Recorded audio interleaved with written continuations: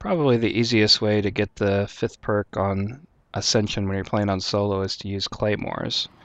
I've got claymores set next to each of the perk machines that I have right now. And you can see a bunch of claymores sitting in the corner here because I've been looping up here by the lander, and in between rounds I'll put down claymores. Every time I get 2, I'll put down 2 more in a corner there where zombies can't get to them.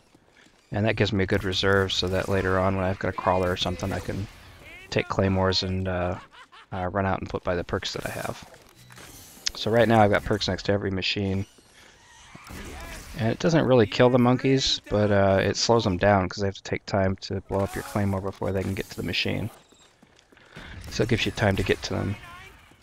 Like right now I'm going to run down to quick revive because I could hear a monkey blowing up claymores down there. And I just kind of drop down and start blindly shooting and hope I get him.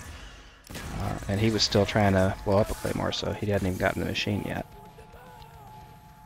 So it doesn't work every time, but every time I've gotten the fifth perk, that's how I've done it, is by using claymores. And then after you blow up the monkey, set down claymores by the perk machine you're near, and wait for the round to switch and put down 2 more so that you're protected for the next time. Well, that's how I got the 5th perk. Hope it helps you guys out. Thanks for watching.